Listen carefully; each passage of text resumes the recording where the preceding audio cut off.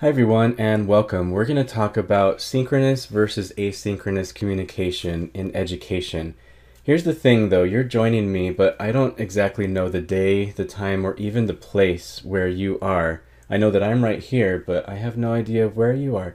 In fact, I don't even know how many of you there are. But that's the thing about communication in the digital age. Students often enroll in online courses for three principal reasons. The first is convenience, which we know already. Second is also convenience. And the third is finally convenience. They want a convenient way to do their coursework. And a large component of that is asynchronous communication and asynchronous forms of learning.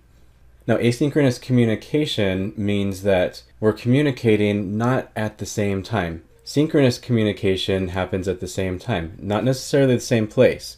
I could pick up a phone and call my family from across the country. I can engage in a video conference, or I can talk with somebody face to face. When those exchanges happen in real time, that would be synchronous communication. Asynchronous communication, again, is not new. We've had cave paintings from ancient days, hieroglyphics, printed books, newspapers, and in the digital age, we have blogs, we have YouTube videos. Asynchronous communication is prevalent in society. So here's something for you to think about. Right now, we're spending some time together. You're with me, you're growing old with me.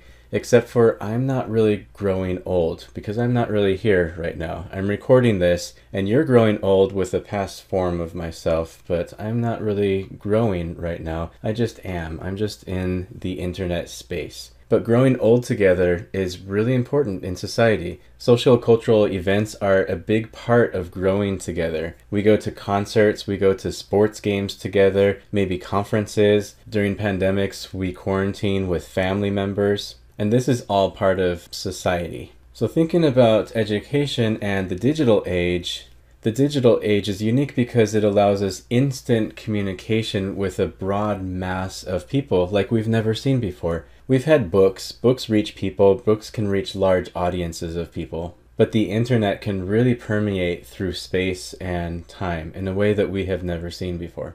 So again, in this video, you are watching my past. And here's something to think about. I'm recording this right now, but maybe in the future, I'm going to think about this moment. In that case, future me is thinking about present me. And I don't even know how many future me's are thinking about present me right now. It could be one, it could be many. I know that at least the me who is going to do post-production on this video is going to think about me right now. So somebody, one iteration of me in the future is thinking about me right now.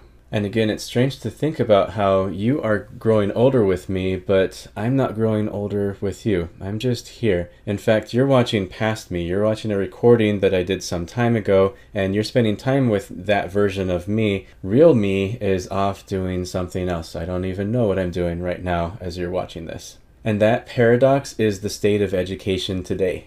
There still exist physical classrooms and traditional communal forms of lectures and classrooms and discussions and group assignments. But the state of education fundamentally is different than it was before. There's now room for this vast expanse of asynchronous digital communication that is both instant and massive in the amount of audience that it can reach. So consider this paradox as we go through the course content.